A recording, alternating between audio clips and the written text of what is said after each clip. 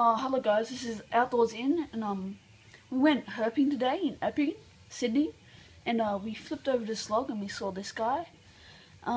He's about, I'm gonna have to say 10 inches long. Not 10 inches, that's a rough estimate. Yeah, but you can see he's as long as my hand, maybe even longer. And I'm pretty sure it's a yellow-bellied skink, or two-toed, three-toed yellow belly skink. Yeah, we don't know if it's a girl or a boy yet. Don't know how to identify that. So yeah, like, subscribe, comment, all that jizz. See you later.